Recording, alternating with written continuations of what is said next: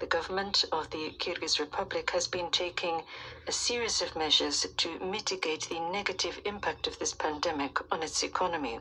We believe it essential that in current pandemic conditions, we all join together and put our shoulders to the wheel in order to take coordinated, urgent measures to control and end the pandemic, and at the same time to exchange our experience and information.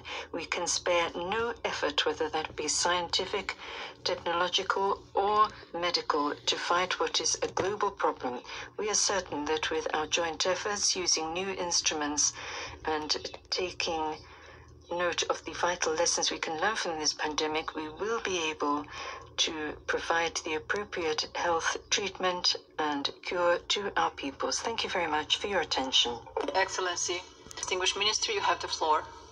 It's difficult to underestimate the vast amount of work that has been done to help control and reduce the effect of the pandemic by the organization and by its member states in such a short time, and also to mitigate its consequences. However, in many cases, countries have been left alone to fight this evil, and I think we all need to understand that the problems are the same in Africa, Asia, Europe, the Americas, and individual countries' problems are not just their problems, they're problems for all of us.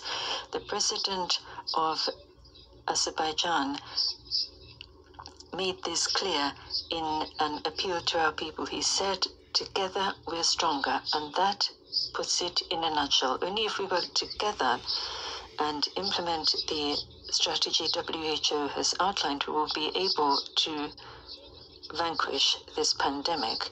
As for our country, I'd like to say that our government has taken appropriate measures to fight. We have been tracking, tracing, and identifying infected individuals, and we've been providing appropriate medical care.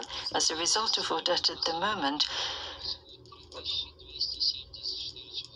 we have only 3,274 patients in a country with a population of 6 million.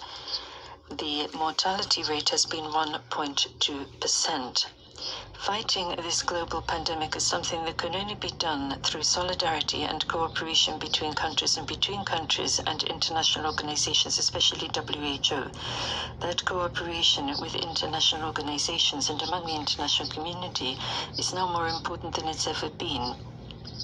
We think that delegations working with the WHO have made clear today that only through joint work to tackle this pandemic will we be able to overcome it. In conclusion, let me